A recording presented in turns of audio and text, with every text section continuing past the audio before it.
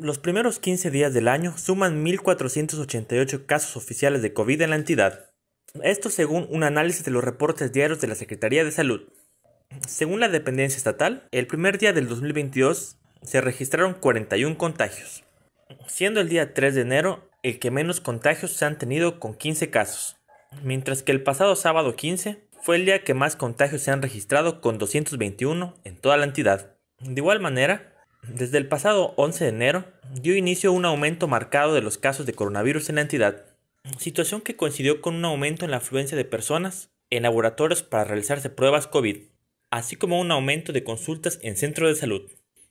Ante tal incremento, desde el sector privado hasta autoridades de gobierno han iniciado medidas para reforzar los protocolos sanitarios en medio del avance de la reactivación económica, además de que vacunas de refuerzo a diferentes grupos de edad y a docentes se estuvieron aplicando en los últimos días.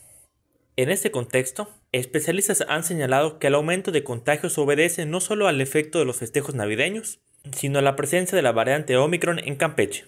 Esto debido a que los casos COVID que se han estado presentando, según afirman, encajan con los síntomas de dicha cepa. Todo esto a pesar de que las autoridades sanitarias de la entidad no han anunciado que la variante esté en el estado.